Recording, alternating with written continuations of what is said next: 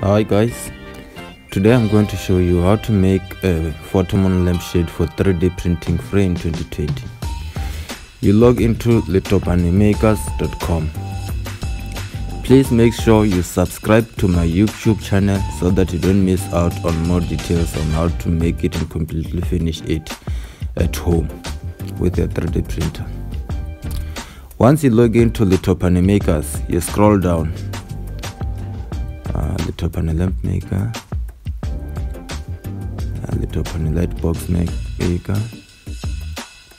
night lithophane maker. Remember, we want to make a moonlight, a photo moonlight, a moonlight with a photo. So you go to lithophane globe maker. Write this one. This is the one that we're going to use to make our moonlight. Once you click, it will show you a shape of this one and all the details.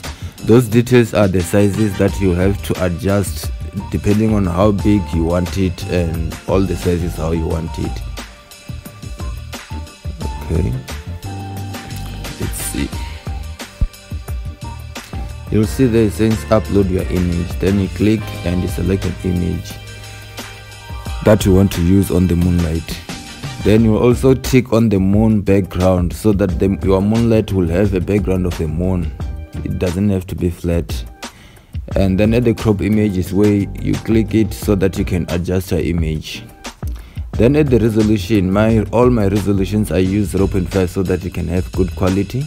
You can change and try use different resolutions there. Any resolution that you want to use, you can use it.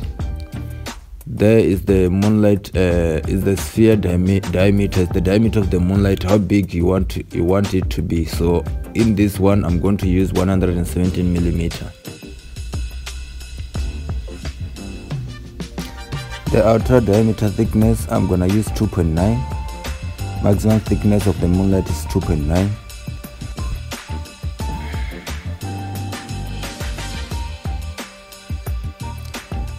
Then the picture angular height and angular width, I leave them like that. They depend on the picture. You can adjust them, but when you adjust them, you must also check at the picture what is doing in the picture on the light on the right hand side, so that it doesn't crop and then the image like just print some other background that you don't want to print. So at the minimum thickness resolutions, all my lithophane lamps I use 0.9 millimeter. And that is the cylinder outer diameter. I use 38 millimeter. I use that because at the bottom the lights that I put inside my shade they are 37 millimeter, so they should fit inside. So I use a allowance of 1 millimeter so that you can fit inside.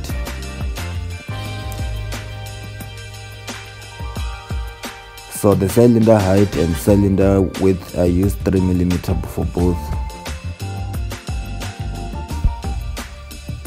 For cylinder ledge outer diameter, I use 40 millimeter. So it will give a thickness of 2 millimeter from that 38 millimeter. The circle appearing on the screen now is the one that you have designed with those figures that you are putting in there. You can see it has a little opening depending on how I want it to open, so that I can put my lights in and fit nicely. So after that, you can check if that's how you want it, like it will show there on the right hand side there. So everything is done and ready to go. Now you can just put an email address and create a STL file, then it will download. So it's downloading. It doesn't even take time.